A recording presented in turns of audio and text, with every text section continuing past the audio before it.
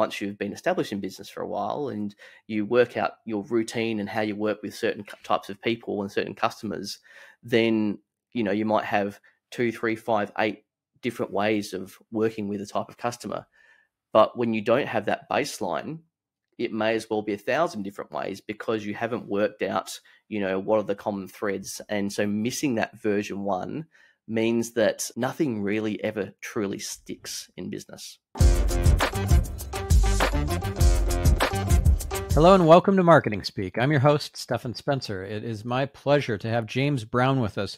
Jenyns is a seasoned business consultant with over 20 years of experience helping organizations implement systems and processes to improve team productivity, efficiency, and overall business performance. Jenyns has worked with a diverse range of businesses in various industries, including manufacturing, construction, professional services, and tourism, and has developed a deep understanding of the challenges faced by small businesses. In 2018, Jenyns founded BizTech Guru, a consultant business devoted to helping business owners achieve greater time freedom and business success. His approach heavily draws on his expertise in SYSTEMology, a revolutionary system and method for systematizing businesses. I recently interviewed the founder of SYSTEMology, Jenyns, and that episode I highly recommend you guys listen to. Jenyns has partnered with SYSTEMology to run their group training programs. He's now helped hundreds of people from around the world to implement this simple yet powerful methodology.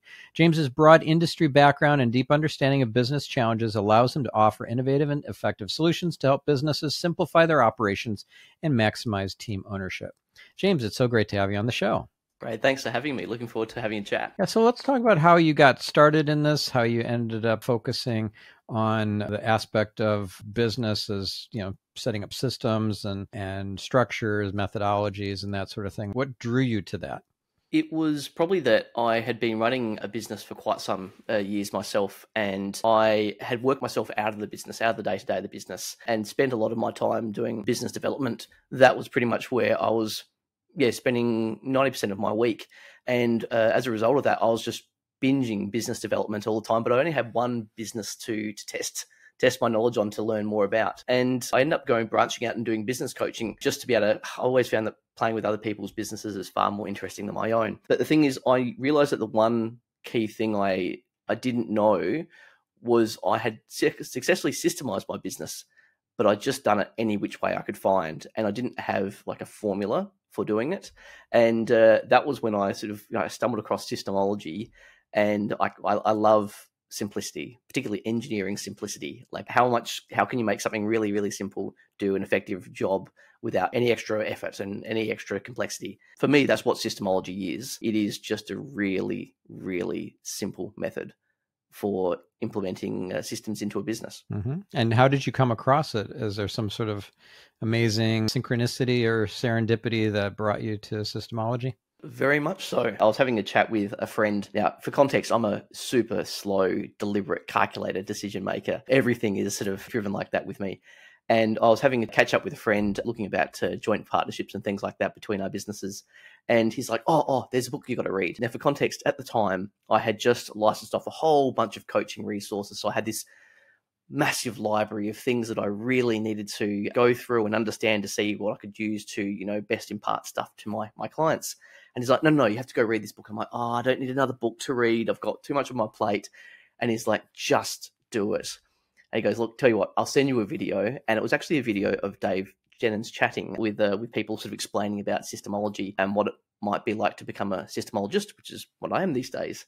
And I'd already known of Dave. I'd never met him before, but he's in similar circles with people that I hold in very high regard. And I actually downloaded his ebook, Authority Content, his last book, and I don't think I've ever read it. It became one of those ebooks that you sort of download and never read. But I was on his email trail, and I don't know if you've ever seen an email from Dave, but every single email he writes feels like it's personally to you. And then you find the unsubscribe link further down the bottom. He's amazing at crafting beautiful emails that really speak to individuals, even though they might happen to be sent at scale. I was already a little bit of a fanboy of Dave anyway. I went, okay, I'll give this a try. So I found out about the existence of SYSTEMology on a Thursday afternoon, and me being typically very slow and calculated, I applied on the Friday morning. My application was accepted Friday afternoon. I was interviewed on the Monday morning, and I was in the training program at the end of Monday afternoon. So that was not like me, but it was just the right groove. And I'd never ever come across anything as pragmatic as systemology before. And having so many battle scars from doing it very much the wrong way. When I wrote processes for my I've got a motel, when I wrote processes for that back in the day, I would write 1,000+ word thesis on how to do something such that any idiot could walk in off the street and do it. And I used to use that type of language. I want someone to be able to walk in off the street and do it, thinking that was the best thing I could possibly do. And I just learned through seeing what Dave had done with systemology that that's not appropriate. If you're constantly having really high churn and you find yourself hiring complete strangers with zero experience, then maybe you need to take the McDonald's model and create ridiculously detailed systems and processes. But if you're hiring people that have got sort of maybe some industry knowledge and you need to teach them your way of doing stuff, then you apply the Pareto principle and you just use the 80-20 rule to just give them what they need to excel and do your formula for how you do whatever you do in your business. Mm-hmm. Yeah. So I'm going to ask you for your most important destiny-changing book that was not Dave Jenyns' book. I think it was probably The 8 Dimensions of Leadership. I can't remember who wrote it, but it's published by Wiley. It is like a disc profile on steroids as a leadership profile. I actually had an opportunity to do the test in a room with maybe 150 other business owners. And there's sort of 8 different profiles. You're probably familiar with DISC, that there's 4 different profiles and you have different areas in each. And with this one, we all got grouped and sat at the table around a whole bunch of other people who were our type of profile. And the crazy thing was that as soon as you did that, you could see exactly who was. So I'm a resolute leader, and you could see who were humble leaders. And you could see who were, like peacocks and things like that. And it was you read a chapter that's on those diametrically opposed to you, and then a chapter on yourself. And it talks even about your childhood, and it's so accurate. Even though it's just speaking to effectively an avatar, it really helps you learn what are the things that you can do as a leader that help you truly understand how to become more rounded. And it really speaks to individuals quite well. Oh, that is so cool. I'm familiar with DISC, but I'm not familiar with this book. It looks like it was published by Jeffrey Sugarman, or authored by Jeffrey Sugarman, Mark Scullard, and Emma Wilhelm. Very high ratings on Amazon. Lots of reviews, 227 of them. That's awesome. So if you could describe what a resolute leader is and how that insight has played into your life and your business, I'd love to hear it. Well, it's a number of years since I read the book. A resolute leader, I feel a little bit embarrassed about this, but it is so, so true. Often someone who doesn't feel like there's a place for emotions in the workplace. Let's just focus on what we need to do. They know what they know, and they know what they don't know. And I'm very much in that camp. If I don't know something, I'll put my hand up. I'll say I don't know it. Let me learn. I'm eager to, very hungry to learn. But when you know what you know, don't get in your way. And I think integrative is the diametrically opposed, which is, collaborating with the team, even if you may know the answer, just to get that buy-in from the team and get that ownership and to get that different perspective as well. Something that you may not have considered about the way that things might impact a customer that they've been dealing with or other team members and things like that. So the resolute leader sits in a very, very high D in terms of DISC. The funny thing is that I found when I had done that test, I went and flicked that test to all the other leaders in my business. Every single other person was a resolute leader. And so one of the downsides is you often surround yourself with very, very similar leadership styles. And whilst that can make quite a lot of cohesion and make you push forward in a very particular direction, it sort of will leave other people behind, and because you have a very stamped out leadership style in your business. So learning about these other perspectives and making sure that when I was bringing people up through the ranks, that I was looking for diversity in styles and approach to engaging with people, that became quite important over the years. Interesting. So what have you done to kind of up level in recent times? I know you got great insight years ago from doing the DISC assessment and reading the book and everything.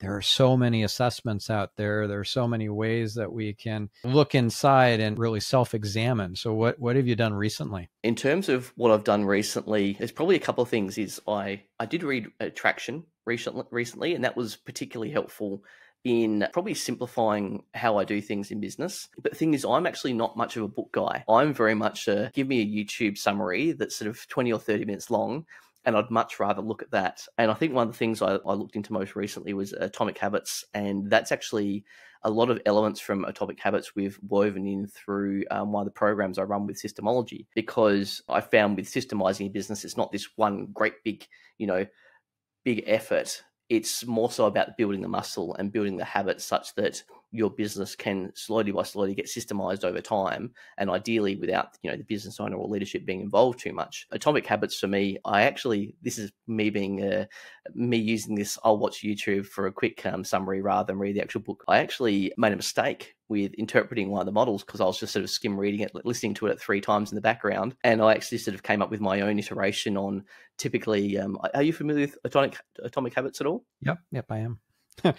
Ironically or serendipitously, I just had a conversation about Atomic Habits 2 hours ago when I was interviewing Dr. Saba Kidwai. She brought that book up, and then she shared what her favorite teaching point or concept was from the book. So I'm going to ask you about that in a minute. But yeah, there are no coincidences. How funny it is that out of all the business books there are in the world, we were just talking about Atomic Habits. The value of disappointment, I feel, is one of the absolute truths in terms of business, that everyone expects everything to go on a linear journey, which of course it doesn't, and most people who have been in business for at least a year or two understand that. And there's more that, the exponential, the parabolic curve. But when I sort of read that, I went, I don't think it's quite right. And in terms of when people are starting to implement a new project, at least in, a business sense, maybe, there's actually often regression. So you actually often go down below the axis before and then uptick afterwards, because you're having to break from the norm. There's a whole bunch of opportunity costs from you having to focus on something completely different, and you're getting way outside your comfort zone, and you're probably, working less efficiently and effectively than you might have been. And you have to go through that journey before you can even get back up to break even, before you'd even consider about, moving on to actually, gaining improvement from this new technique, this new approach that you're trying to apply in your life. What would be an example where you have applied your variation on this teaching point in your life or your business and gotten a great result? I use this example within the program itself, but I think it actually just applies to the program as a whole in terms of the iterative way that we've sort of seen the early approaches of how we've ran the program and how we're sort of running it these days. The original version was actually David Jenyns running it, and it was only 3 months long, and we were trying to squeeze in this content. But over time, we were having okay results, but we noticed that, trying to get a business owner to implement something in as little as 3 months wasn't necessarily that pragmatic. And so we, stretched the content out. So we went to move to fortnightly sessions rather than weekly sessions and things like that. And we went through a new version of that. And while we're getting okay results, I don't think it was like, in terms of the continuity of results between the different participants, I don't think it was there. And in any type of training program, you'll often have people drop off and you sort of investigate and try and learn why. And I think this was very much through that bottom dip, trying to work out what's working and what's not working for people so we can create a future iteration. And the most recent iteration is where we actually halved the content because we were just going too fast. And that approach of, seeing what's working and what's not, and sort of being inquisitive and asking people, as I said, we've doubled the length of the program since the first iteration. We're probably half the content that we tried to squeeze in there, and we just go a lot slower. And it comes back to like that building of the habit, building the muscle type of thing, that once they're sort of getting to the end of their program now, it's so much more intrinsic.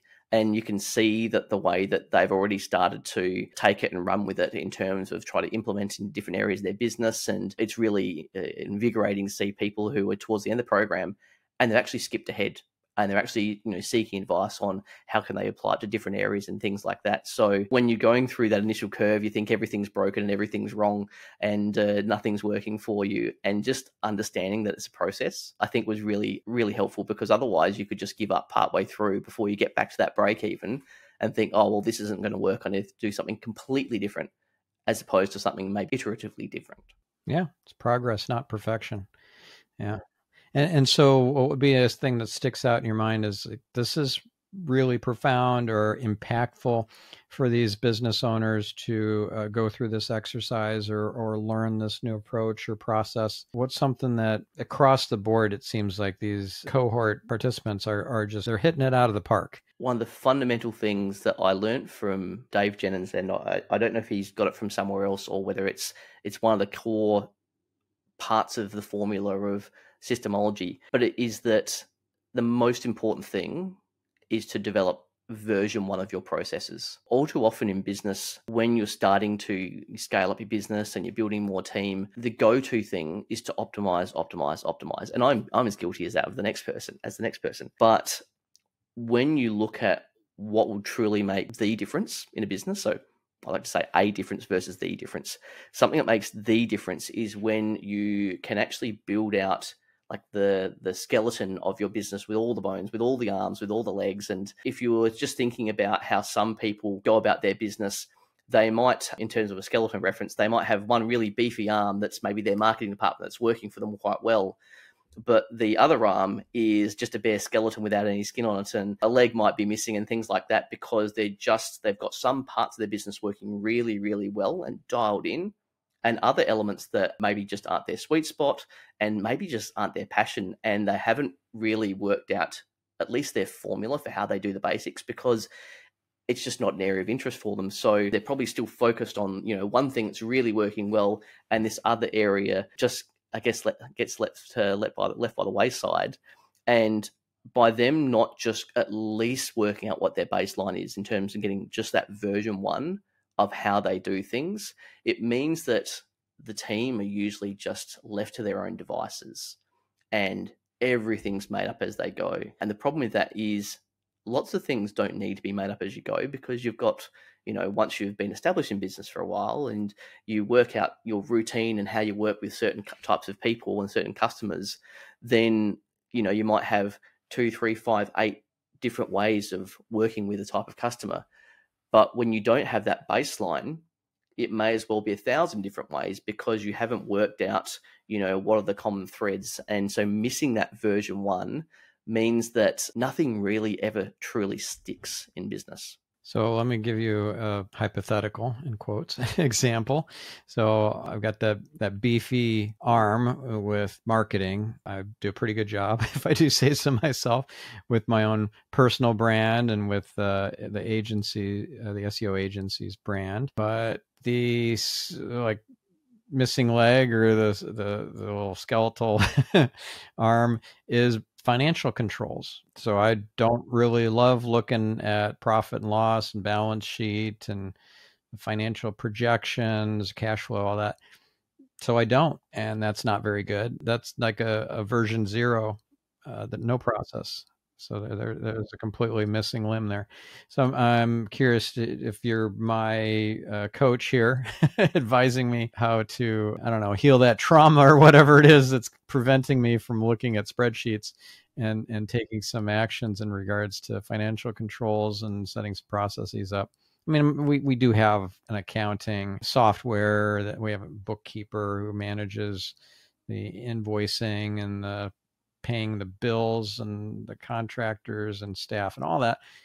That's all handled, but I'm blissfully ignorant. And I know that's not very responsible of me. So fix me. Because you've got a really good marketing engine in your business, I assume that the analytical side is something that you enjoy looking at. Is that right? In some ways, I don't love going into Google Analytics, so I don't. But Google Search Console, I use that all the time. I use Ahrefs and SEMrush and Moz and SparkToro. I'm a power user of these different tools. So if you think about how you've got that up your sleeve in terms of the way that you use those different tools to assess how things are working, what's working and what's not working in your marketing side of things for your business, going down the same path for the financial side of things for your business would be great as well. If you think about something like Traction that I mentioned earlier, I love how Traction simplifies things down to a scorecard, and it's very much the same in SYSTEMology. Is what are the different things that if you were to simply assign a very basic number to them, you could assess that against like what your budgeted number is against each month and bring it into a scorecard type of view, something probably similar to what you'd use with your marketing department, such that you at least, rather than having to look at profit and loss and balance sheets and things like that, you just simplify it down to a really core set of numbers. I mean, you're probably familiar with things like profit first. Profit first is, heavily aligned with things like SYSTEMology, because profit first is a system. It is a system for how you do good financial control to make sure that, a business owner is extracting profit from the business, religiously over time. And so, by the way, I did have Mike Michalowicz on my other podcast, which is pretty cool. He's awesome. Yeah. And I love his book, Profit First. I actually read it, or I listened to it. It was an awesome listen. He's so funny, and he just goes off script so much in his audiobook. It's awesome. Yeah, and I must admit, his book, Fix This Next, I haven't read it, but I saw him present on it at a conference, and that was his hierarchy of needs for a business. If you haven't looked at it, it is really worthwhile watching or reading and understanding what's needed at different stages of the business. But in terms of how you could get control of the finances, the thing is, if you don't like it, or if you even suck at it, understanding, the whole is it Dan Sullivan, the who, not how, taking that approach, inviting someone that is a trusted consultant to come in and just sort that area of the business out to help you get what those version 1 systems are. Because if there's if there's version 0, right, just to get what that version 1 might look like. And it doesn't need to be complete, and like the full gamut in terms of like every single element to do with your financial control. If you just spoke with someone who was, an expert in that area and got what's the top 5 things I should be paying attention to for my type of business, and, to work out what some budgeting type of figure should be, and just bring it back to the simplicity of a couple of numbers that you need to monitor each month. Yeah. Yeah. Because perfect is the enemy of done. Absolutely. Absolutely. Yeah, and there's probably some childhood trauma or something tied into this. I haven't figured that out yet. Money mindset. I thought that my money mindset was okay, and a good friend is actually a profit first professional, hence why I quite close in terms of that frame of mind with them. And I was talking the whole very slippery slope for anyone in the consulting space is time for money, and trying to avoid getting commoditized into time for money. And he was just basically saying, you've got a terrible money mindset and you need to work on that. So yeah, money mindset is very much at the core of a lot of that type of stuff. Yeah. So speaking of childhood, you alluded to this a little earlier about how you learned thing about you being a resolute leader. It ties into your childhood. It was in the book, and it was many, many years ago, probably a good decade ago since I read the book. It talks about the ways that you probably were when you were a child. And I've done a few things over time, just different personal development programs and things like that. And one of the core things that has come up over and over again, and I know it stemmed from different elements of my childhood, is the need to know why. And I now understand that, I'm in my 40s now, and I now have a real appreciation for the fact that the need to know why has been a huge strong suit of mine that I could use to create advantage for myself in my business and my life. However, it has also been one of the probably singular biggest barriers for me to move fast. So a huge strength in many areas because it gives me this beautiful depth of understanding of things and understanding, how everything sort of gets pieced together. But on the flip side, if you have a huge need to know why, like I've had, and you've got a team, it can often look a lot like micromanaging, or you're not really truly trusting your team because you're inquisitive about how they're doing things because of your need to know why. That's not their problem, it's your problem. And so knowing when to lean into it and knowing when to not lean in and go, no, I don't need to know why. Learning to differentiate between those two opportunities has been huge in terms of me understanding how to manage that skill set better. You might get misconstrued with that need to know why as having a fixed mindset.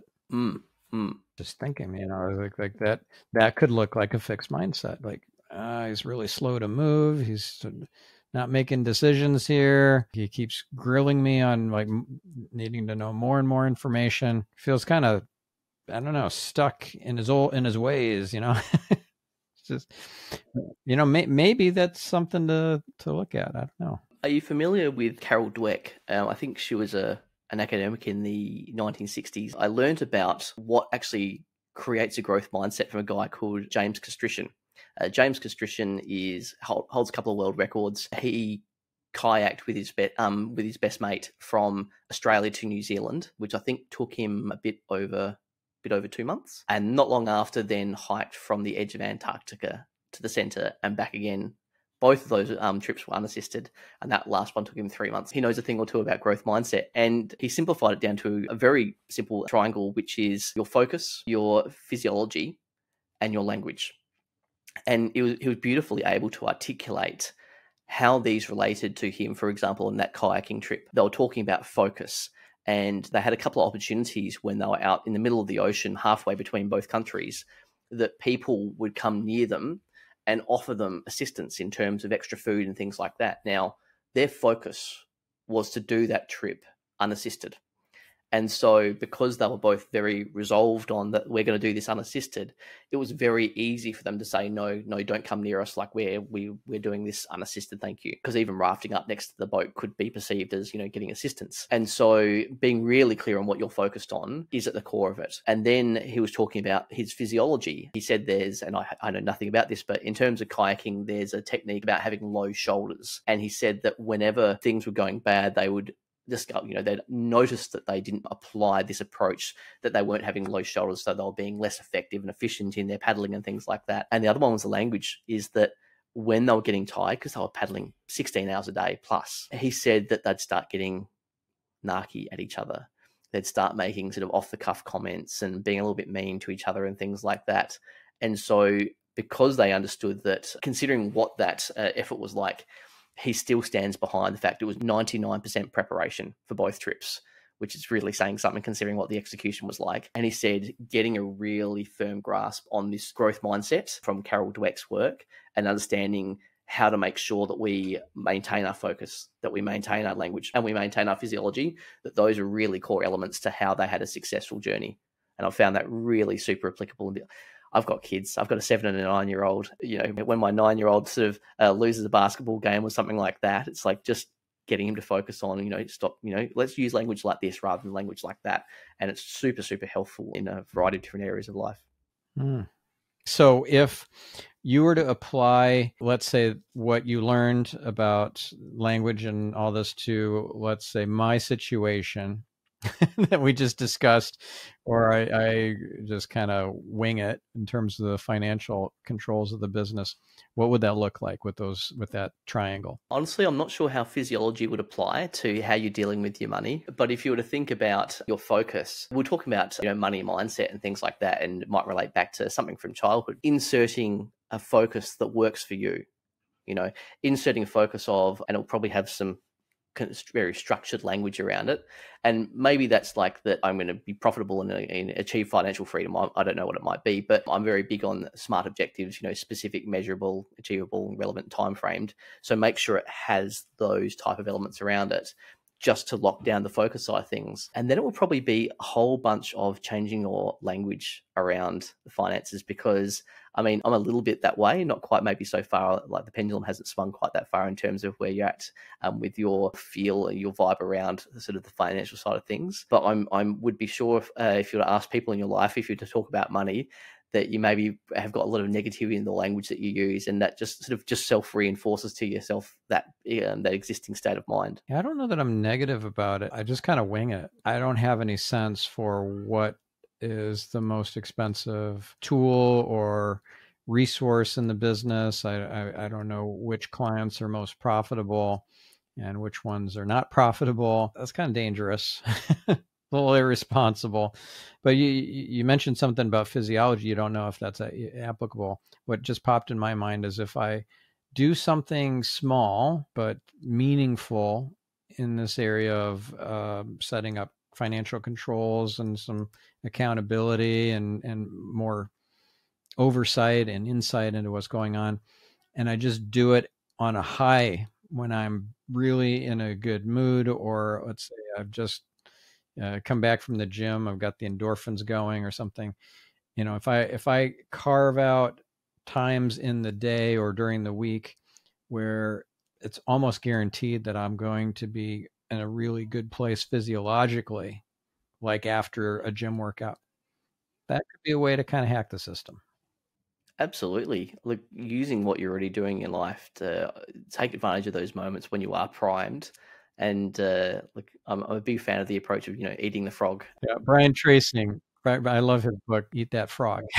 Yeah. But it doesn't always work. Like you said, I think that's a great example of paying attention to what your physiology is like at those times when you can take on things that maybe you don't really enjoy so much, so that you are suitably primed such that you do have that, the existing enthusiasm, so you can just smash through it and get it done. And even doing that over time could well change that mindset that, oh, this isn't so bad. I'm actually, enjoying it. Oh, I found this out today. I can leverage that in my marketing and link it back to other things that you value more in terms of your business and your life. I don't know if you were thinking you'd be talking about personal development stuff and in a marketing podcast, but here we are. Well, I'm a huge fan of the concept that a business only grows as fast as its business owner.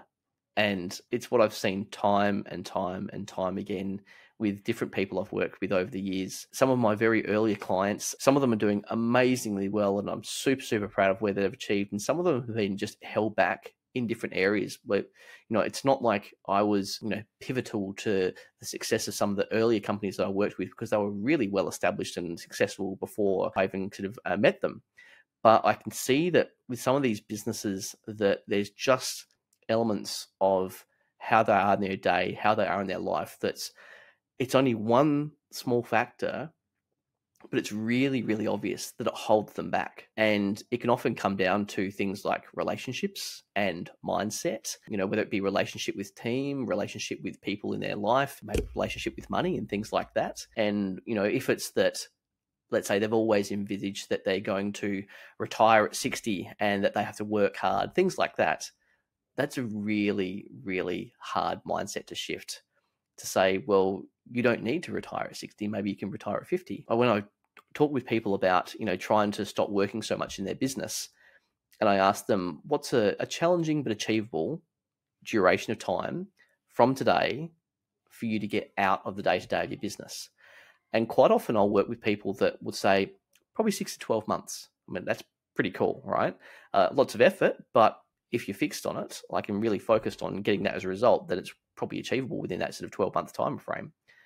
Other people I've spoken to have said 15 to 20 years. There's a lot going on there for someone to say, for me to be able to step back from the day-to-day, it will take 15 to 20 years of constant effort to get that as a result. So that personal development is a super common thread that I see a lot, that is really a catalyst for change within people's businesses, is once they get that result. And I was actually talking with a sort of a partner yesterday, and he runs a coaching company specifically for builders. And in terms of where people are going, we were looking at his client avatar, and he realized that the people that he enjoys working with the most, the people who really latch on to the things that he imparts and they run with it and apply it, are actually people who have gone through a catalytic event recently in their life, particularly around personal relationships, who something's happened, they've sort of drawn a line in the sand and gone, I can't do that anymore. I need to do different.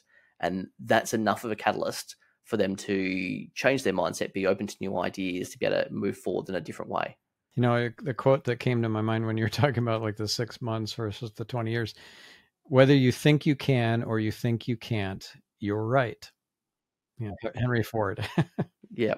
Absolutely. Okay, cool. So you've done some personal development seminars and courses and things like that, or what's something that sticks out for you that you did that was profound in terms of personal development? It was probably the first thing I ever did that probably started me on that journey was maybe 10, 15 years, probably close to 15 years ago. I did something called the Landmark Forum, and I Googled a lot about it. But the thing is, I had my graphic designer at the time, who is also a reasonably good friend. Over the last 6 months, I'd seen a really dramatic change in the way that he did stuff. He was, I guess, I won't tar everyone with the same brush, but he was a bit of a typical graphic designer. That he was an amazing designer, but the way that he ran his business was terrible. I wouldn't get an invoice for maybe 6 or 12 months, and then I'd get 10 or 15 at a time. If I said, can I grab this original file because I need to do this with this signage or whatever it might be. He'd be going through hard drive after hard drive and trying to find stuff. So he just wasn't very organizationally minded. And then within this 6-month window, he just became accountable. He even apologized when he dropped the ball. And that was not the way he typically did stuff. He didn't really hold himself to account. And he held himself to account. I'm like, oh my gosh, this is not like him. And it was great because it just changed the type of conversation we could have and be like, be a little bit more pragmatic with each other and things like that. And anyway, I went and did this program, and it does talk a lot about, it sort of blends a whole bunch of stuff from things like Dale Carnegie, even Scientology and different religions and Buddhisms, and basically it's a bit of a melting pot. And I know a lot of people have got some bad opinions about it. I got some really, really great value for myself in my life. And this is going to sound fairly bold, but it was what made the difference in me being a single guy to now being married with kids, because I had a lot of a mindset about my past with how my parents were in their relationship, because they divorced when I was relatively young, but at an age that would have been quite impactful for me. And you have these things, the why I was talking about before, the need to know why. From what I recall, it probably actually stemmed from, I think it was maybe a week or two after my folks split up, and I was about 8 or 10 or something like that. And a mum of a friend came up to me and said, it's not your fault. And I'm like, why would I? I was only young, but I'm like, why would it be?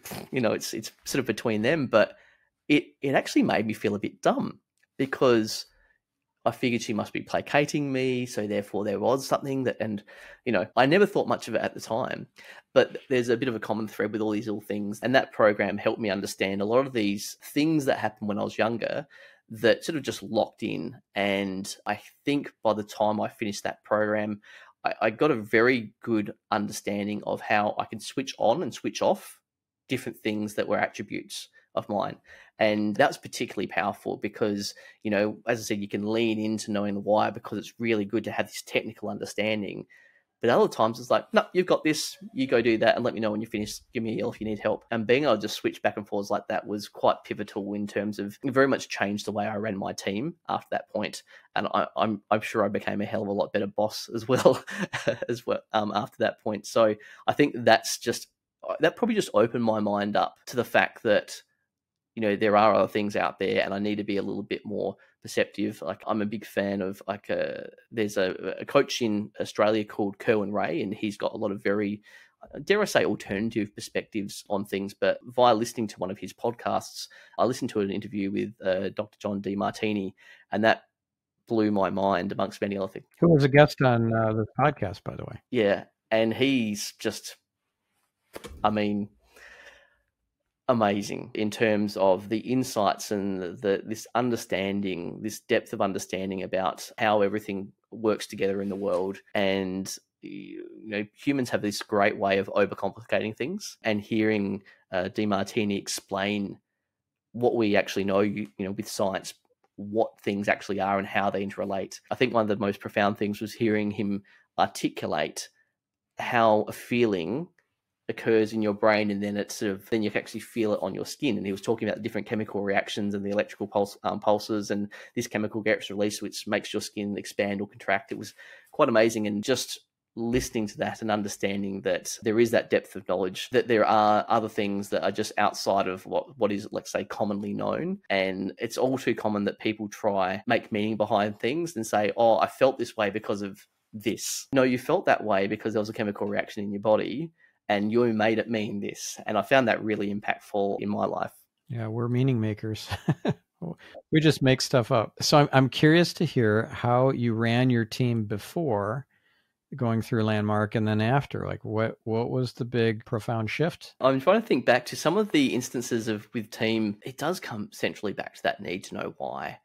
And that even that resolute leadership, which I probably did that test around a similar time to doing that, starting, I guess, on a journey of personal development. And in terms of when I hired people in the early days, I intentionally didn't hire A players. And I don't necessarily know why, but when I was recruiting, I would recruit people that I thought had the appropriate skill level for their role, but not higher. And I don't know whether it was because I didn't want to be challenged by other people in terms of different ideas, or whether I wanted to make sure I just plugged that hole in business to make sure that it was set and forget and I could go focus on other things, as opposed to having to worry about people wanting to be challenged more and to come up through the ranks in the business. But that was a very common theme for how I ran the business in the earlier days. Whereas in the latter years, it was a motel that I was running, and I was often actually hiring university students who were probably in their first year of university, and I would recruit them very much at that age. You're hiring for attitude, training for skill, that's not particularly new these days. But I guess the relationship that I end up having with those people is that I will impart anything and everything I can to you that is relevant to the job and beyond, and using that as the incentive for them to do better work. And the way that we had this collaborative approach, I guess I'd say, to them working for me, one of the more senior people that was working with me for a number of years, he would be asking me questions about stuff that had no relationship to his job. It was just about business in general. But that was the agreement we had, that was I would spend the time imparting that knowledge to him. So I commit to him fully in terms of that side of things, and he would commit to the business, that he would go above and beyond. And it was just this great mutual, I hate using the word synergy, but it was a great synergy for how we would work together, such that it was a triple win. There was a win for me, there was a win for the business, and there was a win for him as well. It always created like the exit surveys that I had from people who came through the business in that era. Let's say probably would have been very different from the early exit surveys, because I didn't exit survey back in the original days, probably because I knew I didn't want to see it. But I think that approach to running the business was just dramatically different in the way I built my team. And I'm sure that also bred a lot of loyalty amongst your team members. Absolutely. When COVID happened, and COVID for an accommodation business it kicked in just in the beginning of our peak season in Australia. And yeah, it just completely turned the business off. That's probably about it's saying it was wiped out was one thing, but it basically just, it stopped dead in the tracks. And having people say, because we were having, one or maybe two customers stay a night, versus it was a mid-sized business, and only having one or two people stay, it's like there wasn't even any need for anything. And when things started to just dribble through and pick up a little bit, I had a team working from home, sitting in their bed with their laptop on their knees, with their earphones on, running the reception of the business from their bed, because that was what they could do at the time. And seeing everyone rally together like that and do whatever they need to do to be able to sort of help out. There was a stage that we did have some government support come through later on, but I had people offering to work for free because they just wanted to help out. And that was, really moving. And some of this was for people that had only been with us maybe 6 months. And they're like, we just want to help out. We just want to sort of help you get through. And, that was, really touching. So how does that way of being in business jive or not jive with the old adage, hire slow, fire fast? I don't even fire fast anymore. I don't actually believe in the fire fast at all. Going back to one of the examples, two of the individuals that came through the business when I was really leaning into that approach to running the business, myself and my assistant manager, we agreed on that we're going to pick this individual. She was 19 years old. She was starting a law degree. After a couple of months, he came to me and goes, she's not getting it. She's not getting it. We just need to get rid of her. And I'm like, I basically reminded him about why we hired her.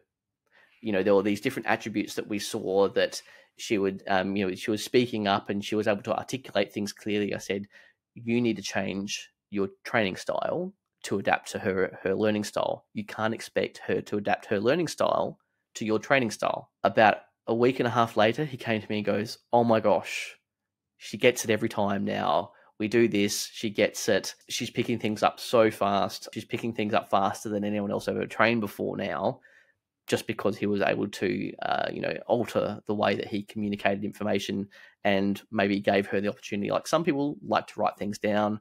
Some people just like to hear it, and that's okay. There's oral and kinesthetic type of learners. And, I remember, I think it was probably my year 5 science teacher insisted everyone wrote everything down that she said.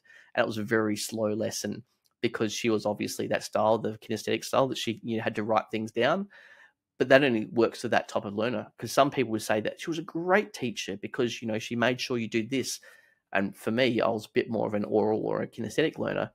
It just didn't work for me. And so when with the team, they were able to sort of adapt and apply these new approaches, it meant that I guess I don't really hire. I do hire slowly, but I don't really fire fast, because when, like, I've got an assistant at the moment who may even watch this later on, but she's quite new to business. She's only worked in family businesses before, so this is really her first proper real world job, and I know that, and so it is my responsibility. I hired her for some attributes that were very, very intrinsic, and you couldn't really fake in an interview. And so I hired her knowing that she didn't have that experience. And so that's on my shoulders, that I hired someone with those type of attributes and a lack of skill in that area, knowing that it's going to be a journey to go through. And it's on my shoulders to be responsible for making sure that she gets what she needs in the guidance. I'm curious, what were the attributes that really stuck out for you? Like, okay, she's a must hire. One of the main things that came up was when I was asking her about how the learnings from working in two family businesses that she'd bring to towards working in any business in the future. When I asked that question the first time, I garbled the question because I changed partway through. And she said, "Sorry, can you ask that again a different way?" Which is, for context, I'm double her age. She's from an Asian background, and I'm from, a white guy, and she's from a sort of, a developing country. And so there's a lot of power differential. And so for someone to have the confidence to say, "Hey, I'm not quite sure," rather than trying to fake and make up the question, that was like quite good. When I correctly sort of asked the question and I was concise with the question, she said, "Oh, I'm not really sure how to say it, but it's to invest, that when you're running a business, that the things that you do today are making a benefit in a year or two's time. And so that if you just focus on what's going to work for you in the short term, you're going to miss out for what you need to be doing to impact the long term." And for me, she's in her early 20s, for her to have that foresight, it's like, yeah, okay, she sees the forest from the trees. Mm-hmm. Well, that's awesome. Very cool. So I know we're running out of time here, so I'm going to end this with a very strange question that I don't normally ask. It's certainly not on a marketing show, but I don't know. I feel like I'm being nudged to do so. What was your darkest day, and how did that shape you into the person you are today? I think it's probably quite recent. It was having to fire pretty much all 15 team members from the motel, that business, in COVID. And because we really planned how we were going to get through and the structure we were going to take and how we were going to, distribute workloads and things like that. And it just obviously changed so rapidly. And I had to let go of people who'd been there for 2 decades, and I hadn't even been there that long. But also people who had only been with me 6 months that I knew were this fresh new blood, that were the new iteration of the business that I knew were going to be with me for another 3-5 years and take it into places that I didn't even know where I was going to go. And that whole lack of the business basically dying for a period of time, and that completely resetting how I was going to be doing what I was going to be doing for the next year or two, because I was playing in the consulting space, but I wasn't really building my business. I was still sort of balancing myself between the two areas. So doing that and following in my own self-pity for a while during the sort of the depths of COVID, going, what am I going to do? But basically when things started to come back, I realized that I really actually needed to commit to what I was doing, and that I rebuilt the business the motel business in a different way. We sort of changed the way that we were staffing the business, but I also went really gung-ho into my consulting business. I think it also dramatically recalibrated how I wanted to spend my time in my life. I think, COVID was a great opportunity to see where we're spending our time and make sure that, we're really doing things that fill our bucket. And, I taught my daughter to ride her bike during COVID and things like that. And switching gears when life started to return to normal, I didn't want to lose that. I didn't want to lose that ability to have time and things like that. So I now work from home. I probably could have always worked from home, but now I do it by choice. And I think going through that crisis and going through that super low period of time, it just really, I thought I was resilient before, but I have a whole new caliber of resilience these days. That's amazing. Thank you for sharing and just being so open about all this. So if our listener wants to work with you and learn from you, all that, where do we send them? Probably to my website, BizTech Guru would be the easiest way, but I'm very, very visible, let's say, in the systemology world as well. And, I generally work with people, as long as they're in similar to Australian time zone, that's okay. But that would probably be the best way. Awesome. All right. Well, this was fantastic. And you're an inspiring guy. So thank you for coming on the show and for sharing your wisdom and your experience with us. You're welcome. Thanks for the opportunity. Yeah. And thank you, listener. Now get out there, make it a better world, and we'll catch you in the next episode. I'm your host, Stephan Spencer, signing off.